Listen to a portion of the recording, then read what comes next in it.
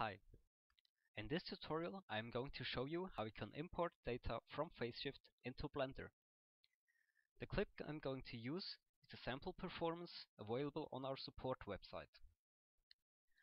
I will also need the profile provided here. I have already downloaded the files, so let's take a look at them in faceshift Studio. First, let's load the actor profile.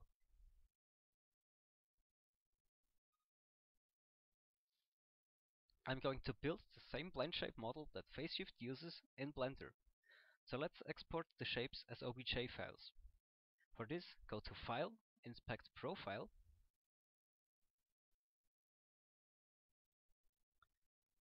and here you can export the shapes as OBJ files.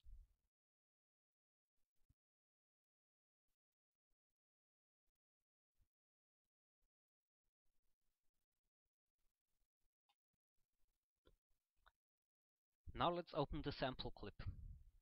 Go to Tracking, Load, Table Test.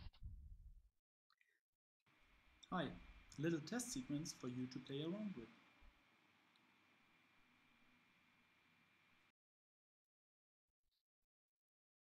To import this in Blender, I will export the clip in BVH format. Click Export, Export Markers, BVH. Here we have some parameters to set up.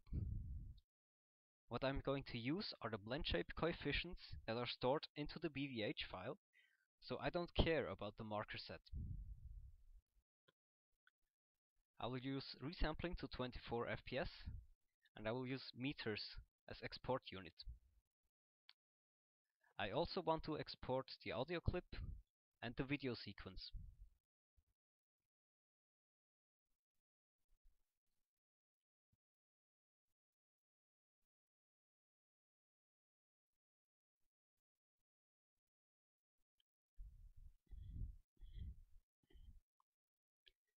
Let's switch to Blender now.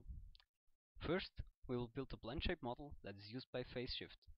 So let's import the shapes that we exported. Go to Import, OBJ.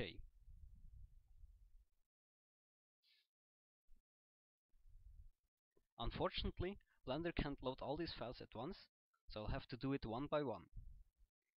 I'll start with the neutral shape. The OBJs are exported in millimeters, so let's scale this down.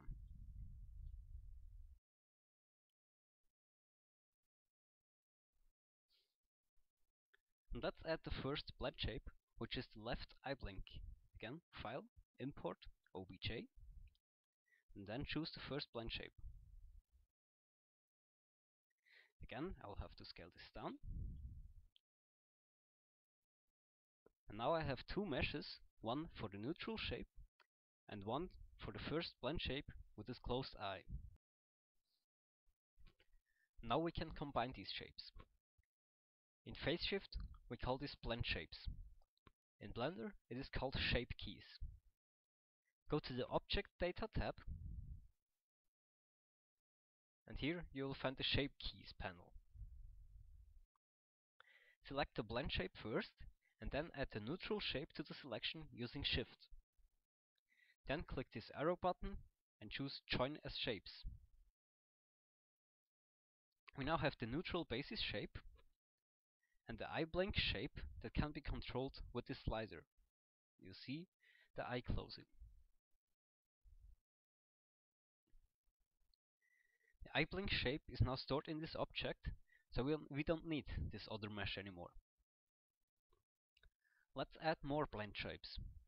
File, Import, OBJ. Let's continue with the right eye blink. Scale it down again. Select both objects. Join as shapes. And we now have two shape keys imported and 46 more shapes to go.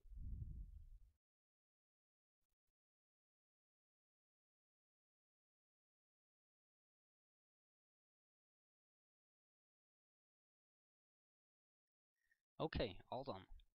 I now have 48 shape keys. What I'm going to do now is control these keys by using the BVH file that I exported from faceshift. Let's load that first.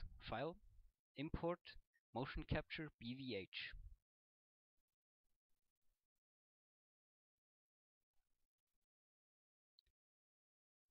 Let me just hide this bone here first.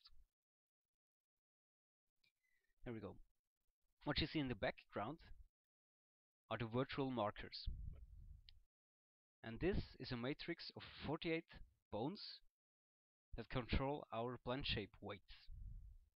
And if I play this, you will see that these rotate up to 90 degrees.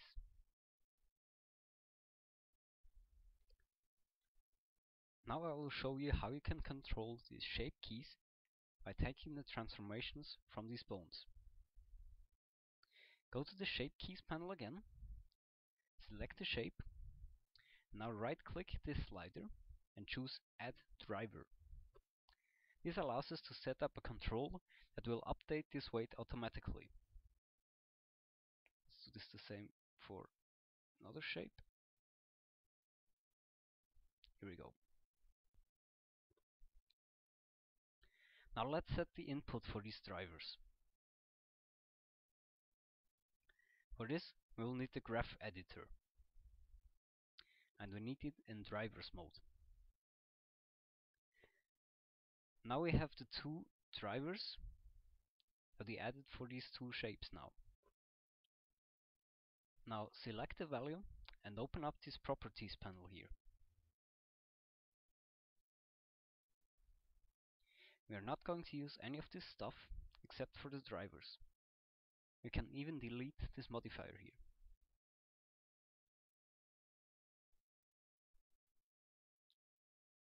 Here you can select the bone as data source.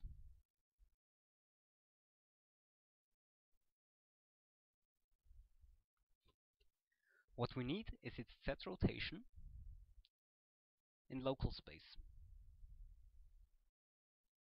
You can check show debug info to see what's happening.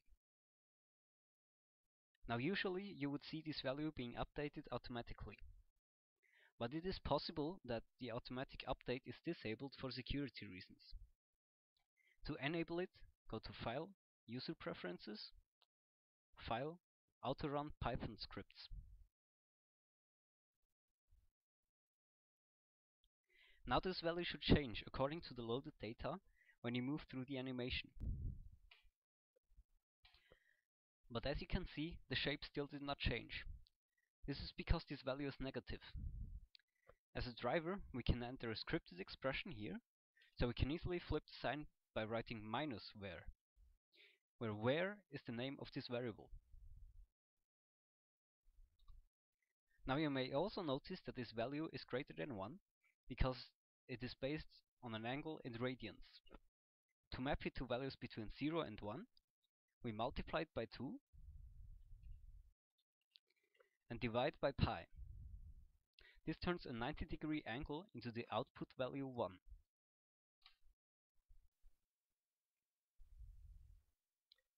I just noticed that this is wrong. This needs to be eye blink left. Now let's do the same for the other shape key. Choose the bone,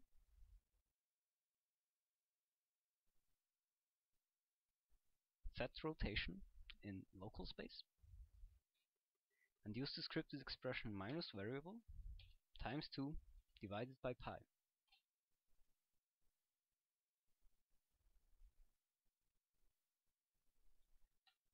Now you can see the eye blinks on the shapes.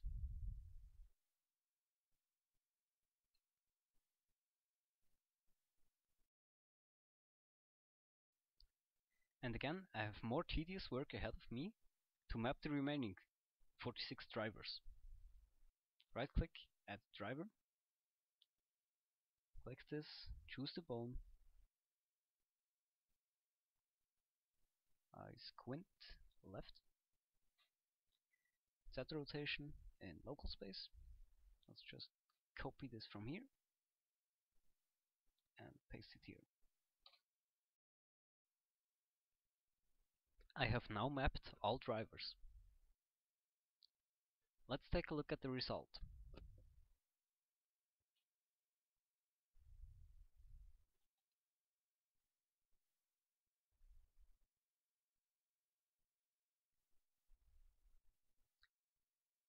That's it for today. Thanks for watching.